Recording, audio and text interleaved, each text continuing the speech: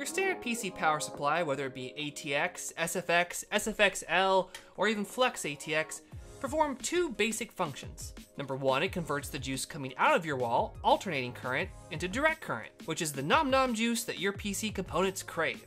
And number two, it changes and supplies the components in your PC with the different voltages it needs in a process called DC-DC conversion. This is the HDPLEX 400 AC. It's only half of a typical PC power supply, performing job 1, converting AC into DC. You'll still need to pair it with a 19-volt DC-DC power supply that does only job 2 in order to have a complete power supply solution. I'm going to be pairing it with the HDPLEX 400, but to learn about different DC-DC products, please check out my channel. I have dozens of hours of content on the subject. If you are a scratch builder, serious modder, or small form factor enthusiast, this product has the potential to completely change how you approach your art and give you more freedom and flexibility. If you're anyone else, it might be barely interesting at best. Separating your power supply into two components has many advantages, but I'm mostly concerned about just two. One, it can reduce the overall volume of your builds, allowing you to build smaller or stuff the power supply into weird locations. It also can dramatically reduce cable clutter, which is significant for some mods and all small form factor builds. This particular power supply is beefy enough to power a 9700K plus a 2080 at stock voltages 24/7. It comes in a simple box with the AC unit itself, a barrel jack for using as an external power brick, a surprisingly quiet fan, and two low-profile AC inlets. The C8 inlet is directly compatible with the Skyreach 4 Mini, allowing you to fit this power supply directly into the case. So this plus this equals that. The complete solution costs $213 and allows for really small creative builds while delivering lots of power at a crazy good efficiency.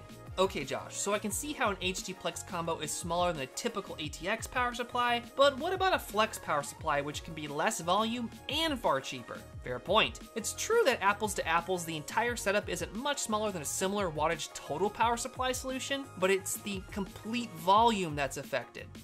By breaking up a power supply, you can stuff the pieces into nooks and crannies that already exist, rather than creating a void specifically for one big power supply. For the cable argument, you can place the DC-DC component closer to parts and not have to stretch long bundles of cables across your case. In the small form factor world, every millimeter counts. These type of power supplies have been around for the past 10 years at least, but what makes this product special is its output, performance, efficiency, and most importantly, it has been designed from the ground up to be as end-user friendly as possible. Knowing how much us small form factor enthusiasts love these types of power supplies, HDPLEX contacted me towards the beginning of this project to make it our dream power supply solution. When asked what my target goal would be, I said an 80-watt CPU and a GeForce 1060. Over 6 months and nearly a dozen revisions later, HDPLEX was sending me samples that with some tuning was powering an R9 Nano, Vega Nano, 1080 Ti, and even a 2080 Ti system. The final retail version has an official endorsement to run a 9700K and a 2080. For some games and benchmarks, the Vega 56 Nano and 2080 Ti worked fine, but for others, it would cause a system reset instantly. The 2080 Ti plus 9700K can easily pull a sustained 450 watts,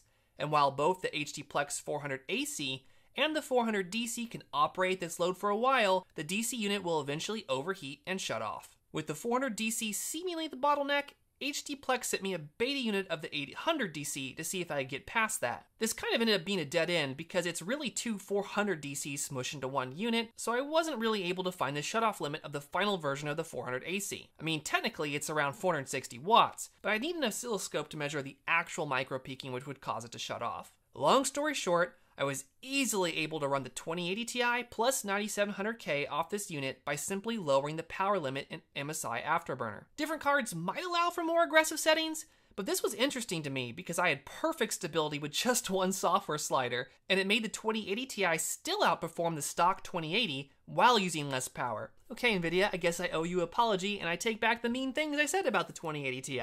The Zotac 1080 Ti Mini is a very popular GPU and currently the most powerful GPU you can stick in a Mini. It draws somewhere between the stock 2080 and the 2080 Ti, and I found that the 400 AC could power it no problem. But it is right on the edge without power controls, so if you have trouble, try using MSI Afterburner to get a tune, because cards may vary. Now, I would say I have minor nitpicks about this product, but most of them are being addressed in real time. I would like the cables and connectors to all be black, or at least this black and silver. That did not come with the appropriate screws for the Mini, but those are being made. And finally, it does have a little bit of coil whine, but nothing really too serious. In fact, it's actually much better than similar products in this category. Plus, it turns out there actually is a fix for it, and Larry is working hard at implementing it for the next batch. By the time you watch this video, it probably already will be fixed. The typical HDPLEX product will undergo several revisions during its lifetime due to customer suggestions and feedback, which is one of the great benefits of working with a small company with a really passionate owner at the head. I'll conclude this video by talking about my agenda, helping out S4 Mini owners. Now, the real excitement surrounding this power supply in our community is that it had the potential to be used inside of our Mini with a very powerful GPU, aka a brickless build. You can get these measurements yourself using a pair of calipers, or you can go to the manufacturer's website and look at the technical specifications of your GPU before you buy it. But sadly, this means that no, you can't use the Zotac Mini 1070 and up cards with the 400 AC installed. You're going to have to use it externally. Advanced builders will be able to make some cards work, like the Inno3D 2060 or the Vega 56 Nano, or even some of the Gigabyte Mini cards. I'm going to try to cover these mods in future videos, but it is serious hardcore modding. For now, I suggest that you take the discussion to my Discord channel, where people are already attempting these mods, and there's a technical discussion about it. Now, this might sound like really bad news, but I encourage you to keep an open mind.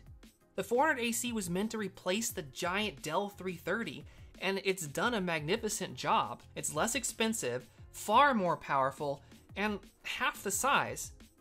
Plus, it has the potential to be used in brickless builds that require no mods, like this 1050 Ti 9700K build. Comparing the 400 AC to a similar solution, the Meanwell 200, we get more than twice the power output and easier installation. HDPLEX has a flagship achievement in the 400 AC. They now have a complete solution for high-end GPUs and eliminated many obstacles users had when adapting products in this category. As a modder and case maker, it's influenced my future designs and made things much easier for my Mini customers. As always, I'd love to hear from you guys. What build or mod or art piece could this enable you to do in this interesting form factor? Please answer in the comments below or check out my Discord.